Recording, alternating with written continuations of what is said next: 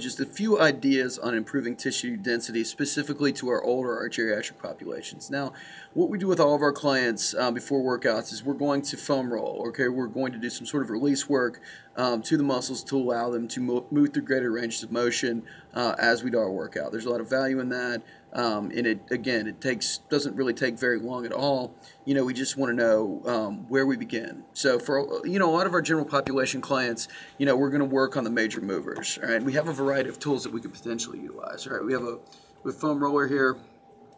We have a medicine ball that's a little bit softer, and then we have a stick here that we can also roll, and that's just going to be based upon who we're dealing with. Okay, and so if we're working with an individual, maybe 50 to 65, 50, 70, generally we're going to want to foam roll on the floor.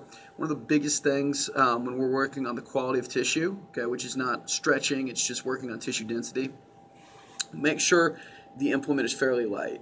This medicine ball is a little bit lighter than this roller. When we have larger groups in our boot camps, we'll use harder or lighter medicine balls, just kind of based upon who we're dealing with. All right. Obviously, the lighter is going to be better for people that are just starting out, especially who have a lot of stuff going on. We don't want them jumping off the roller, screaming and running away. The heavier roller is going to be for people that might be in a little bit better shape. So, for us, without going through an exhaustive session as far as, taking you through all of our rolling, we're going to roll our major prime movers with rolling. I just want to press down into the muscle, create a little bit of pressure, and just move slowly up and down like I'm ironing knots out of dough. Generally, we're going to do 5 to 10 just rolls here, maybe 20 to 30 seconds of pressure in each area.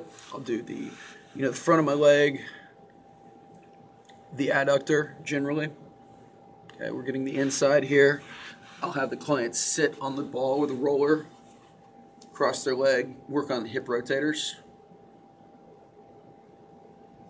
From there, we're going to go to the QL. Okay, we're going to work on obliques, QL, to the lower back here. We're going to move to the upper back. Okay, and we're going to finish with thoracic spine, where I just arch my back over the roller. And again, I kind of work up and down. And the idea with that is we're working on the major prime movers to allow the body to move a little bit better through greater range of motion. Now, a question I get a lot, what if the individual is somebody that sits down a lot, or I'm sorry, somebody that is, not able to get down to the floor.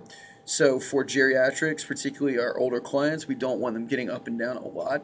So your floor is the wall. Okay, and I'm going to show you what I mean. All right. So now I can take balls of various densities or foam rollers. I can just kind of find a spot. Set the weight here. I can just kind of find the spots where they are deficient. And roll the same areas. Okay, so it's a little bit harder, but as you can see, I'll wheel you a little bit closer here so you actually can see a little bit better.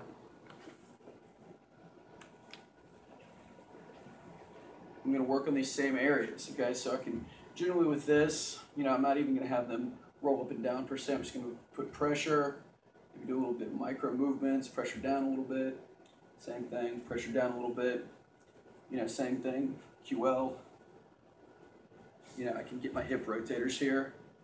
I just roll up and down.